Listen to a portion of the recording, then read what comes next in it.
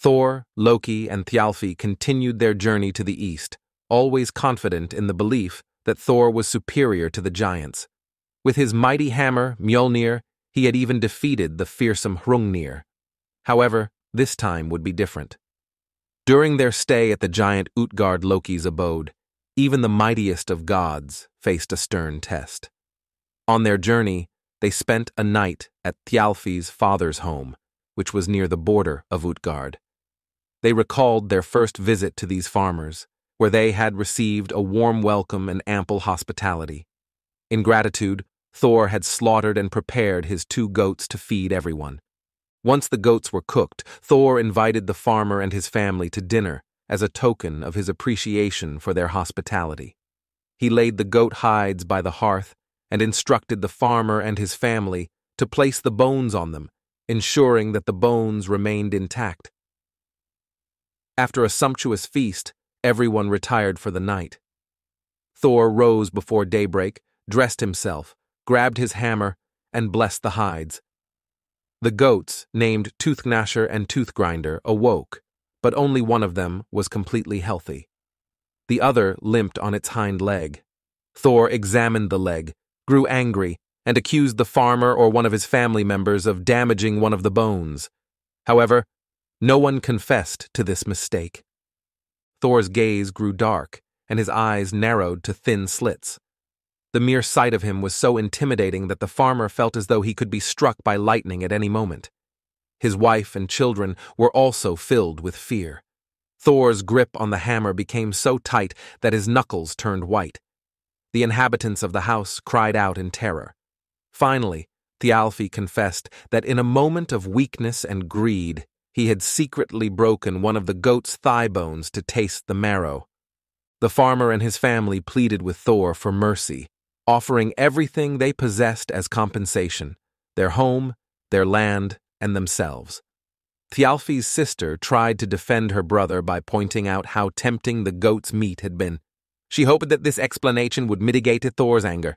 Thor recognized the sincere remorse of the farmer and his family. He looked at them sternly once more, but then his anger subsided. As a sign of his forgiveness, he took Thjalfi and his sister Röskva into his service, which the farmer had offered as compensation. From then on, they served Thor faithfully and accompanied him on all his adventures. During this visit, Thor once again planned to slaughter his goats, but the farmer had already prepared fresh meat for the meal. They celebrated together, eating and drinking late into the night. The next morning, as the sun rose, Thor left his goats with the farmer and continued his journey with his companions. They first crossed a lake by boat and then sailed through a strait. After leaving the shore behind and walking for a while, they reached the great forest of Utgard. They journeyed through the dense forest the entire day until darkness fell. Thjalfi carried Thor's provisions bag, from which most of the supplies had already been consumed. When it became pitch dark, they searched for a suitable place to spend the night and came across a large hall. This hall was as wide at one end as it was long. Exhausted from their long journey, they lay down and fell into a deep sleep. However, in the middle of the night, they were abruptly awakened by an earthquake. The ground heaved and buckled, cracks formed, and the building seemed on the verge of collapsing. Thor immediately jumped to his feet and called out to his companions. They groped through the darkness and found a narrow side chamber in the middle of the hall. Thor positioned himself at the entrance, ready to fend off any intruders, while the others, gripped by fear, hid in the room. With a firm grip, Thor held the shaft of his hammer, which always seemed a little too short for his stature, prepared to defend against any threat. There was no further sign of danger, only the loud rushing and rumbling in the distance. As morning broke, Thor stepped out of the hall and discovered a giant man nearby, lying in the forest. He was in deep slumber, and his snoring was so loud that the trees nearby seemed to tremble. Thor immediately realized that the noise that had awakened them during the night had come from this giant. He wanted to punish the disruptor of their rest, and he put on his strength belt, preparing to swing his hammer, Mjolnir. But before Thor could strike, the giant woke up and quickly sat up. He was so enormous that Thor, despite his usual bravery, hesitated to confront him. When Thor asked for his name, the giant introduced himself as Skrymir. "I need not ask who you are," said Skrymir. "You are surely Thor, but perhaps you have taken my glove?" Skrymir stretched out his hand and picked up a giant-sized mitten. At that moment, Thor realized that they had spent the night inside this mitten, believing it to be a hall. Skrymir asked if he could accompany Thor. Thor dared not refuse him as a travel companion, so Skrymir opened his provision sack and began to eat breakfast. Thor and his companions sat apart. "We should combine our supplies and have a shared meal," Skrymir offered. Thor thought that he and his companions could benefit from Skrymir's abundant provisions, so he agreed. Skrymir bundled all the provisions together and carried it on his back. They continued their journey through the forest, with Skrymir leading the way, taking giant strides. Thjalfi, known for his swiftness, gasped and struggled not to fall behind. Thor, accustomed to long hikes, felt the hunger and fatigue in his bones. Loki, not known for his endurance, was visibly exhausted and irritated by the relentless march without a break. As the sun began to approach the horizon, Thor looked at Skrymir and called out, "Shouldn't we take a break and have something to eat?" However, Skrymir, with the bundle of provisions on his back, seemed unwilling to stop. He replied, "We will continue until we find a suitable place to rest." Thor sighed, took a deep breath, and continued on his way, determined not to lose sight of the giant. Loki muttered to himself, visibly dissatisfied with the situation, while Thjalfi focused on keeping up. It was a long and tiring day, and everyone hoped to find a place to rest soon. When it was long past dark, Skrymir found a sleeping spot under an oak tree and said to Thor, "Take the bundle of provisions and eat your fill." Skrymir lay down next to the oak in the grass, sleeping soundly, with the oak leaves rustling above him. Thor and his companions had not eaten or drunk anything during the day and had developed a tremendous appetite. However, no matter how hard the mightiest of the Aesir tried, he couldn't even loosen a strap of the provisions bundle. Thor became angry. He furrowed his brows, glared, gripped his hammer with both hands, and struck Skrymir on the head. Skrymir woke up, and as a leaf fell onto his forehead, he asked, "Have you eaten and drunk enough? Why aren't you asleep yet?" "We are preparing for the night's rest," grumbled Thor, and with that, Skrymir was satisfied. Thor and his companions lay down under a beech tree, listening in the direction where Skrymir slept. But once again, Skrymir's eyes shot open and he sat up. He looked at Thor and asked, "Did a leaf just fall on me again? Why are you standing there, Thor?" Thor, stunned and frustrated, replied, "It's almost dawn, and it's time to wake up." Skrymir agreed and started to prepare for the day, leaving Thor and his companions puzzled and exhausted. As they continued their journey with Skrymir, Thor and his group faced one unusual challenge after another, each time realizing that their giant companion was not as he appeared. The adventures with Skrymir, along with their previous encounters in Utgard, left Thor and his companions with a sense of wonder and humility.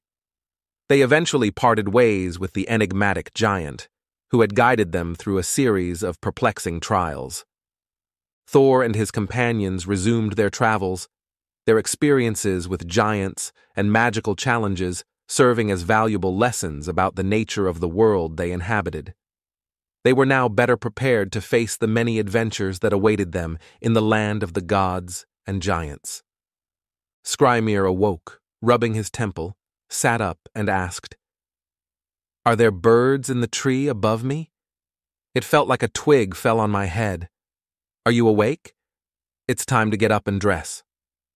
Thor, weakened by hunger and thirst, couldn't respond. He gazed at Skrymir in disbelief, unable to comprehend how the giant could speak so nonchalantly after enduring such powerful blows from Mjolnir. Loki and Thjalfi, who had been observing the situation from a safe distance, cautiously approached. They were equally astonished by the giant's resilience. Skrymir stood up and reached for the provisions bundle. Instead of loosening the bones inside, as Thor and his companions had hoped, he held the bundle in his hand and said, "The path to Utgard Loki's castle is not far. I overheard your whispered conversations. You claim I am a man of considerable stature, but when you enter his castle, you will witness even greater things. Now I advise you to restrain your boastful words. Utgard, Loki's followers, tolerate no arrogance." Thor tapped the provisions bundle with his hammer and said, "Listen, Skrymir." Skrymir pretended not to notice and continued speaking. However, Thor persisted. "If you fear, then fear and turn back. That would be the best course. But if you wish to proceed, go east. I will take the path to the north, towards those mountains towering up there in the clouds." Skrymir hoisted the bundle of provisions onto his back, turned, and strode into the forest. Thor and his companions watched as the giant disappeared among the trees with their supplies. Then the three, hungry and thirsty, found themselves alone in the middle of the forest. They had no choice but to make their way to the nearby castle of Utgard Loki. By midday, they spotted in the distance a wall made of logs so high that they had to tilt their heads back to see over it. As they approached, they found the gate before the castle locked. Thor attempted to bend or pull the bars aside, but it was in vain. Thor and his companions exerted all their strength to open the gate. Loki and Thjalfi eventually managed to squeeze through the bars. Thor, with his powerful body, required a bit more time to do so. Finally, the castle gate swung open, and the three entered the grand hall. Many men sat on two benches on either side of the room, towering even over Skrymir. In the middle of a large throne was the high seat for the mightiest of the giants, their king, Utgard Loki.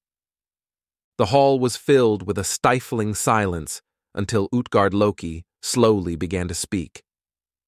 "Welcome, Thor of Asgard. I have heard of your arrival," he said with a voice that resonated deep and echoing throughout the room. "And who are these two accompanying you?"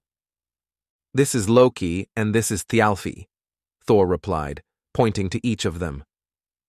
"Utgard." Loki nodded. "I have heard much about all of you. Why are you here?" Thor took a deep breath and answered, "We are in search of food and shelter. The giant Skrymir took our supplies." A low murmur went through the hall, and some of the giants chuckled softly. Utgard Loki smiled, a cool, calculating smile. "Well, if you wish to stay here, you must prove yourselves. There are no free handouts in my castle." Thor nodded resolutely. "What must we do?" Utgard Loki leaned back in his high seat, pondering for a moment. "There will be 3 trials. If you pass them, you can stay as long as you like." Thor and his companions exchanged determined glances. They were ready to face any challenge to find food and shelter. Loki, as hungry as a wolf, stepped forward. He said, "In this hall, there is no one who can eat as quickly as I can." Utgard Loki replied, "If you are so ravenous, let us see." He called a man from his place near the door, where those who had made the least impression sat. This man was also named Loki, and stepped into the center of the room to compete with the other Loki. Then a large wooden trough was brought in, placed on the hall floor and filled with freshly slaughtered meat. Loki ate from one end of the trough, and the giant Loki ate from the other end. Both devoured the meat as quickly as possible, meeting precisely in the middle. However, while Ase Loki gnawed all the meat off the bone, giant Loki had swallowed both the meat and bones. Everyone could see that Ase Loki had lost the contest. Utgard Loki then asked Thjalfi, "And what are you good at?" Thjalfi replied, "I can run against anyone the king designates." Utgard Loki said he would need to be well prepared if he wanted to succeed here and left, followed by the others. On a level field, a racecourse was prepared, and Utgard Loki called forth a little fellow named Hugi. In the first race, the small Hugi was so far ahead that he was already coming back toward the post serving as the finish line when Thialfi reached it. Utgard Loki said, "If you want to win, you must move your legs faster, but so far, no guest has surpassed our swiftness." In the second race, the little Hugi reached the post while Thialfi was still a considerable distance from the finish line. Thialfi ran as fast as he could, but Utgard Loki said, "Thialfi runs well, but I doubt he will win the contest. The third race will decide." In the third race, Thialfi ran as fast as he had ever run before. However, when the little Hugi reached the post and returned, Thialfi had not even covered half the distance. He had lost the contest. Furious over his companion's defeats, Thor shook his beard and sought to restore his honor through his own deeds. The greatest drinker of all worlds was overcome by a burning thirst, and he proposed a drinking contest. He said, "No one in this hall can empty a horn faster than I can." Utgard Loki called for a servant and had a horn filled with mead, the usual drink of the inhabitants here. He said, "A good drinker empties the horn in one gulp. Some manage it in two, but none among my followers needs more than 3 sips." The horn turned out to be not particularly wide, but quite long. Thor drank with great enthusiasm, taking huge gulps. When his thirst seemed quenched and he could drink no more, he said he needed to pause just once. Looking into the horn, Thor found it still abundantly filled. Utgard Loki acted surprised and said, "Well drunk, but unfortunately not enough. Judging by the drinking songs of the birds, I expected you to be a much greater drinker." For his second attempt, Thor once again tried to empty the horn, but he only managed to raise the tip of the horn a bit. When he finally had to stop and looked into the horn, it appeared to have decreased even less than the first time. Utgard Loki asked, "What's wrong, Thor? If you don't empty the horn on your third try, your thirst must be enormous, or else we won't praise you as highly as the other guests." Thor accepted the challenge, downing the horn in his anger and drinking more than he had likely ever drunk before. When he finally set the horn down, it was slightly less filled than before. Thor marveled at how little the liquid had diminished despite his powerful drinking, and returned the horn. Utgard Loki remarked that the gods' power might not be as great as they claimed, and asked Thor if he wished to prove himself in other competitions. Thor replied, "I will demonstrate my strength in other ways. I believe that had I drunk as mightily in Asgard, I would have succeeded. What competition do you offer me?" Utgard Loki replied, "Young boys sometimes play with a cat in our land and try to lift it. Just because you were inferior in the last competition, I will make you this offer." Shortly after, a large gray cat leaped into the center of the hall. Thor attempted to lift the cat with his hand, but the cat resisted and arched its back as Thor tried to lift it. Only when Thor exerted all his strength and stretched himself was he able to lift the cat slightly off the ground. That was all Thor could achieve in this competition. Utgard Loki said, "I expected this outcome. The cat is quite large, and compared to my men, Thor is a dwarf." Thor was very angry about this humiliation and said, "Do you call me small too? Then send someone to wrestle with me." Utgard Loki looked around the hall and said, "Even for the weakest of my men, this would be child's play. Try wrestling with a woman. I'll call my old nurse, who has defeated men as strong as you." Soon after, an extremely old-looking woman entered the hall.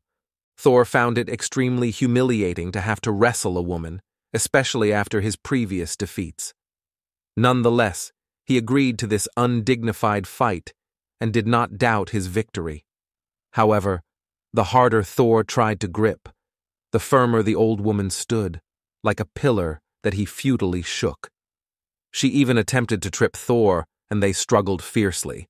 They tossed each other back and forth until the old woman managed to force Thor to touch the ground with one foot. Utgard Loki approached, ended the fight, and said that it was no longer necessary to wrestle one of his men.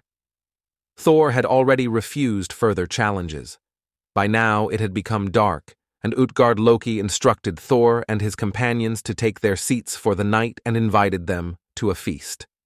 The giants drank and roared so loudly that the flames in the hall flickered. Despite being hungry and thirsty, Thor and his companions barely touched the beer and food. Before sunrise, they rose, prepared themselves, and were ready to continue their journey. Utgard Loki bid them farewell warmly and gifted each of them a tablecloth with ample food and drink.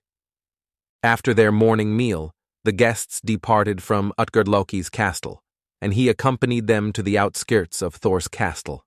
Before parting ways, he asked Thor, "Have you encountered anyone mightier than I?" Thor replied, "Indeed, I have never encountered anyone mightier." "From which world do you hail?"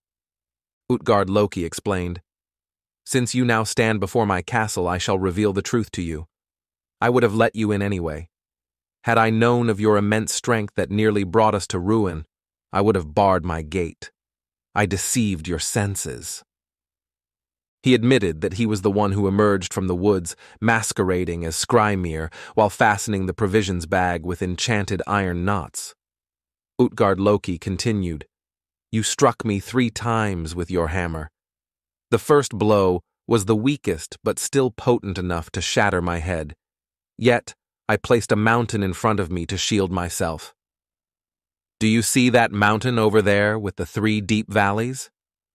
Those are your hammer's marks, and the deepest one is from your final strike." Utgard Loki also confessed to deceiving the senses of Thor's companions. Loki was indeed hungry, and Thjalfi was genuinely fast, but their opponents were illusions. The Loki faced was the raging, voracious fire that consumed not only flesh, but also bone and meat. So, Thor and his companions had faced illusions and deceptions crafted by Utgard Loki himself. Utgard Loki continued, "And the one you raced against, Hugi, means thought. Even the fastest runner couldn't catch him, for he was my thought. When you lifted the horn and actually decreased its contents, it seemed like a miracle because the end of the horn was invisibly connected to the sea. Go to the shore and see how the water level has dropped, due to your continuous drinking. That's called low tide." Utgard Loki went on, "Even when you lifted the cat, I thought it was impossible. The creature appeared as a cat to you, but it was the Midgard serpent that encircles the earth. We all trembled in fear when you struggled, and the monster had to be raised a bit from the ground. It seemed like the sky was within your reach. Even in the wrestling match, it was a great marvel that you resisted for so long and were only brought to your knees with 1 leg. No one can defeat Ellie, which is old age." Utgard Loki explained that he would defend his castle with illusions and other arts against which Thor had no power. Thor, angered and wanting to strike, found Utgard Loki had already vanished. Thor turned to his companions to depart, but they saw only vast green fields and no wall with bulwark battlements. Thor returned home with his companions, concerned about the fate of Asgard and Midgard. However, on the way back, he resolved to have a rematch with the Midgard serpent, which would become his principal foe. Soon enough, an opportunity for this arose. For